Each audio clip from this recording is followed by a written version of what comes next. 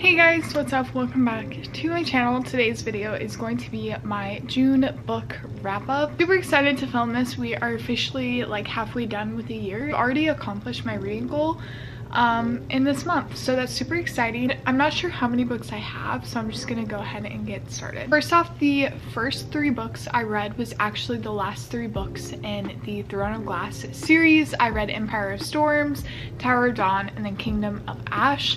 I actually tandem read Empire of Storms and Tower of Dawn, and I 100% recommend it if you guys are interested in reading the Throne of Glass series. And then obviously Kingdom of Ash, nearly 1,000 pages, and it was so good. I actually have a reading vlog about this series, so I'll put that up there if I remember, but if not, you guys can just look at the rest of my channel.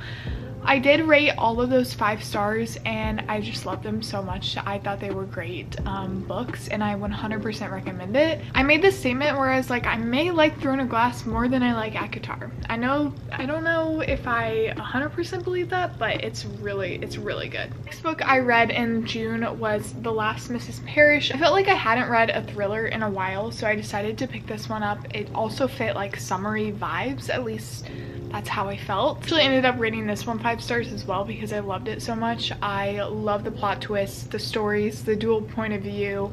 It was great. It was a great little thriller mystery vibe, and it also is a perfect thriller for summer. I read a cutesy little romance, and that's The Summer of Broken Rules. Obviously this is a perfect summer book. It's just like so sweet. There's a little like family grief in here, or sibling loss if you want content warnings, but gosh, this story, the soulmate love of it was so cute, and I love the ending on how they ended up working it out. But yeah, this one's super fun. It kind of reminds me of like The Summer I Turned Pretty, just because it's like they all go to Martha's Vineyard and they hang out for the summer, and there's romance there, and it's just super cute and just strong family ties, but also like competition with an assassin game with water guns. And yeah, anyways, I 100% recommend this. I rated it 5 stars. And I read my Colleen Hoover book of the month, which was Regretting You. I ended up rating this 5 stars as well. Guys, I rate my books 5 stars if I like them. I'm sorry, but this one was especially good because it was a little bit different than her other books, since this one was kind of focused on a mother and daughter relationship instead of, I mean, there was romance in it, but I feel like the mother and daughter relationship was most important. And obviously Colleen Hoover's twist of like, I don't want to say anything that's going to spoil it. I'm just going to say this book is really good, and I would recommend it if you're on the fence whether or not to read this one. Read it. Nonfiction book was 3 Women by Lisa Taddeo. I rated this one 4 stars. I actually really liked it. It told the lives of 3 different women, kind of their stories. One woman talked about sexual assault, the other talked about an affair, and then the third woman is like in an open marriage kind of situation. It's very interesting. I enjoy listening. I listened to it and read it, and both of those ways were perfect. I liked the audiobook because it had 3 different women voices, which I thought was cool. But yeah, I recommend this. I will say there's not much diversity in it. It's about 3 white women, so I wish there was more diversity with that, but oh well. I read a classic this month, and that was Persuasion by Jane Austen. I read this because I'm so excited for the movie adaptation to come out. I love Dakota Johnson, and so I just want to see how she takes the character Anne and puts her on the big screen. But yeah, I thought this book was really good. I rated it 5. Jane Austen is my favorite classic literature author. I know that's very basic, but I love her writing. I thought it was beautiful, and I love the settings and the angst, and this was a second chance romance, so if you're looking for an old-timer second chance romance, there you go. And I was loving this cover so much, so I decided to pick it up. So funny you should ask. I rated this one 4.5 stars, I'm pretty sure. I rated this one 4.5 stars. I thought it was so good. If you like The 7 Husbands of Evelyn Hugo, definitely read this because it's kind of like a reporter and famous person, and I liked the romance, although I was questioning like, do they really know each other if they only spent 3 days together?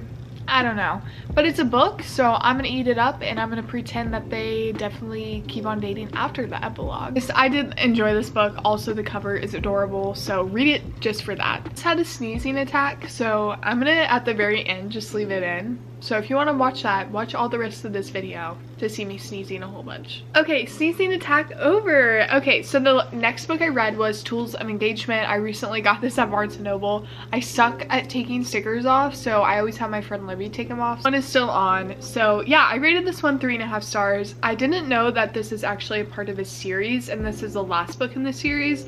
I very much wish that I had been able to read the first 2 books before this one, but I might end up reading them because I really do like Tessa Bailey's writing. The reason I rated this 3.5 stars is just because it wasn't my favorite romance. Nothing wrong with it. I would read it again and recommend it if you're interested in it. But I definitely preferred the Bellinger sisters duology over the Hot and Hammered trilogy, at least from the one book I read. Hey, then I actually read the first 5 books of the Addicted to You series. I know, guys, I'm so excited. I didn't mean to start the series. It was just like randomly I was like, I'm gonna read it, and I read it because I saw on Apple Books that it was for $4.99 or something like that. So what I read is I read Addicted to You, which is the first book in the Addicted to You series, and I read Ricochet, which is like 1.5. Found this on the web. Oh, okay. Loved Ricochet. And then Addicted for Now is the 3rd book. And then after you read the first 3 books in the Addicted series, then you go to the Calloway sisters. So I read Kiss the Sky, which is about Rose, the older sister. And then I read Hot House Flower, which is about the youngest sister. So I got to read the first 5 books in the series, which means I only have 5 left, which is crazy. I might end up reading those in July, who knows, but I love the books so much. I rated them all 5 stars. I will say, like, the writing in the first few books especially isn't like top tier writing, but the content, we're there for the content and the love and the addiction, and I love it. I've just been reading it on my iPad, on my phone, wherever I can because I'm obsessed. Anyways, guys, that is all the books I read this month. Hopefully you guys enjoyed seeing what I read. Sorry I sound congested. It's all the sneezing. I don't know what's happening, but anyways, I'm gonna go record a TikTok so I can do a little June wrap up. But yeah, let me know what you guys read this month. Thank you guys so much for watching, and I'll see you guys next time. Peace and love. Bye, guys.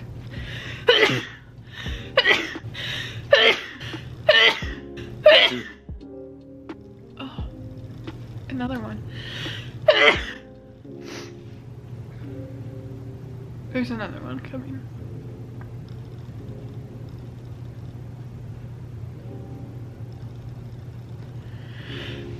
I'm gonna seize.